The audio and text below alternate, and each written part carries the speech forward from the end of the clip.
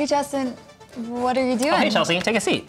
Oh, thanks. I'm just designing cars. It's something that I do in my spare time. Okay, well, I mean, what happened to your desk? Oh, well, you know, normally when I do CAD work, I have to have this ginormous workstation, but with the Z2 Mini, I don't. But the extra desk space was making me kind of uncomfortable, so decided to downsize.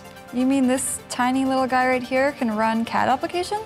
Yeah, well, funny thing you should mention that, because on our next show, we're actually going to be taking a look at the Z2 Mini live in studio, and we're going to be talking to a couple of folks who've had first-hand experience with it, and they'll tell us what they think. We're going to get to hear what the IT pros think about it. I can't wait to see it. In the meantime, let's see what you've been working on. Oh, check it out.